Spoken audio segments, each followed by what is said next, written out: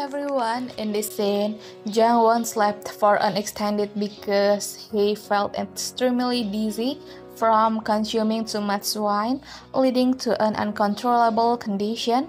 Upon feeling slightly better, he revealed the painting he had taken from Hanyang room to SuJeong, who confirmed that the painting belonged to her mother. Jang-won had also secretly recorded everything Hanyang said while intoxicated, and he played the recording for SuJeong. Jang-won is convinced that in the past, the only family without any other relatives that Hanyang encountered was SuJeong's family. He speculated that Hanyang had stolen property from SuJeong's parents by creating a counterfeit stamp or seal identical to that of SuJeong's parents, facilitating the transfer of assets by Hanyang. Additionally, Jang-won believes that Hanyang still possesses other paintings belonging to SuJeong's mother.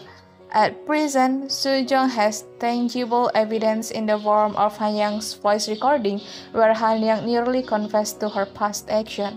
That concludes the scene for this episode. Thank you for watching the video.